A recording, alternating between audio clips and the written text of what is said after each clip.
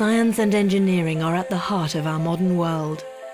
When driven by imagination and aspiration, they provide the technologies that are reshaping our physical environments and social interactions. And when mobilized by concern and compassion, they help us understand and address the myriad daunting challenges facing our now globally interdependent communities. As a result, the opportunities and risks that our decision makers must grapple with every day are all increasingly underpinned by scientific, technological, and engineering issues. The purpose of UCL's new Department of Science, Technology, Engineering and Public Policy, or STEaPP, is to explore, experiment with, and improve the ways that scientific and engineering expertise are leveraged by public decision-making and policy processes around the world. Changes in the structure of government and of the civil service have resulted in an increasing shortage of expert science, technology and engineering advice on public policy.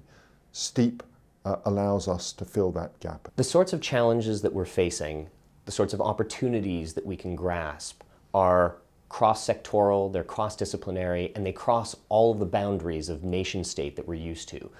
We need programs that are truly global in terms of bringing together the scientific and engineering expertise, which by definition are already global through their communities, with the broad array of decision-making communities from local through international. So what our new department is about is creating a bridge between policymakers, whether they're in cities, national governments or international organisations, and the multidisciplinary research teams that exist at University College London. Sustaining a creative capability to link together that multidisciplinary research with policy generation and making is critical to the success of our new department.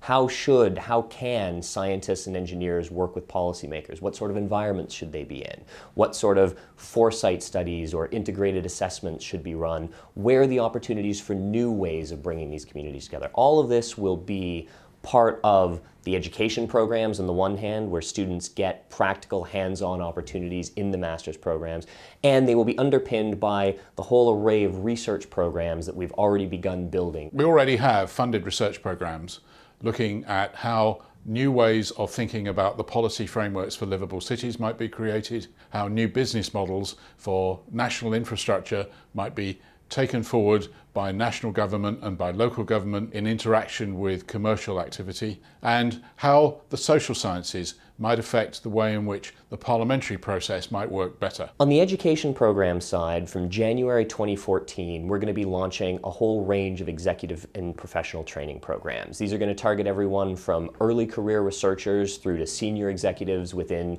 policy environments and scientific organizations around the world. From September 2014, we're going to be launching our new flagship master's programs. These are going to cover the whole range of engineering and science disciplines with the idea of focusing on the processes at the interface between science and public policy, engineering and public policy. This exploration of the space that we want to occupy in teaching, in research, and in innovating the way in which policy is created, not only in our government here in the UK, but in international government and in other countries, will be a unique opportunity for academics who are brave enough, bright enough and courageous enough to come and join us on this journey over the next year. At the same time as we launch the department this autumn, we're also going to be launching a new policy engagement laboratory. This institute, which will be cross-faculty at UCL, is designed to leverage the world-class expertise we have in science, technology and engineering, as well as our policy, laws expertise, and bring them together with policy communities from around the world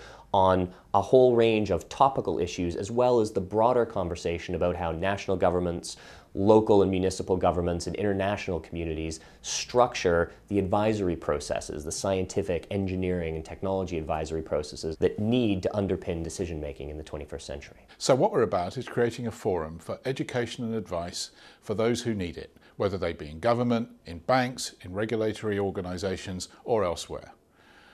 In doing that, we're going to create a sustainable environment for them to continue to learn. And through our master's programs, we're going to be able to help them hire the best brains that are available to help them face the policy issues that they have every day. I think it's very important that science, engineering and technology are right at the heart of 21st century policy making.